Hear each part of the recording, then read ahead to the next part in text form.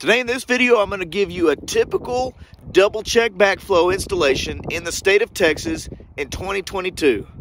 Let me show you something. Kelly Staggs here, American Irrigator, trying to make you a better irrigator.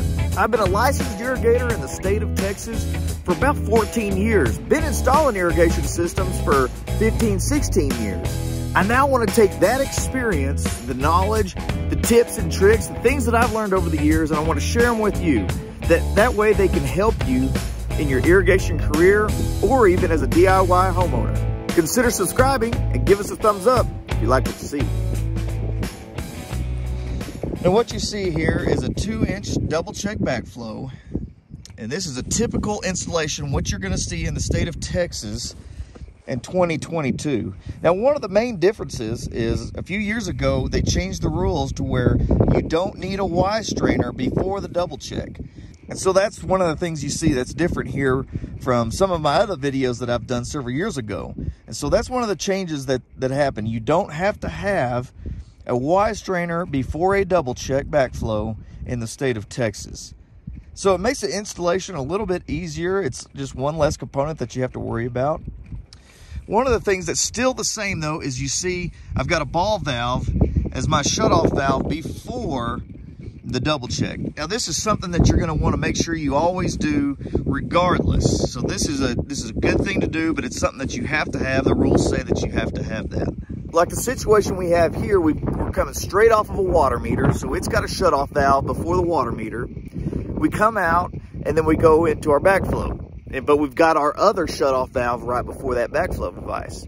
Now there was some guys saying, well, you don't need this extra shutoff valve because the shutoff valve to the water meter can act as your shutoff because it's not running anything else other than this irrigation system. That does bring up a good point. Why do you need two shutoff valves? But I will say this, sometimes the shutoff valves for the meter are either really deep or they require a special type of tool or key. And so having this shutoff valve, simple ball valve right before it, it's right here. It makes it a whole lot easier to shut the water off right there if you need to work on this double check or anything like that. And so even if there was an argument on if you need it or not, I would recommend putting it in anyway. Now, of course, the rules say you've got to have it in and you're not going to pass inspection without it right now. But it's a good thing to have because you're going to have to, at some point, need to shut off the water to work on this double check or replace it if it breaks. You know, there's all kinds of things of why you need to shut the water off. So make sure you always have that shutoff valve before your backflow device. Now you can see I've got a box that's turned upside down, and just my personal preference, I usually take the lid off. Some guys leave the lid on there. I just don't like how it collects water.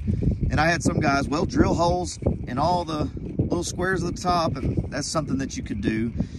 But I like to take that lid off the bottom, flip this box upside down. You can also put some rock in there, but it gives you good clearance, and no dirt is going to end up coming in and collecting around this double check. Then I'll take our other box, and it sits perfectly on there. Got the notched out there, and this is what it'll look like inside the two boxes. It's a very clean installation. So it keeps all the dirt from collecting around here. We've got our shutoff valves on the double check that are easy to get to and replace if you need to. Test cocks are coming up, so it's easy to test this device. Just a good, simple, clean installation of a double check backflow. Before I cover all this up, I set this top on there. I make sure I tape up all the holes, and I actually tape the two boxes together. That way, when I cover this up, it doesn't move around or anything like that, and it really helps seal all this off so no dirt gets in there. Check out this playlist right here for more irrigation installation tips.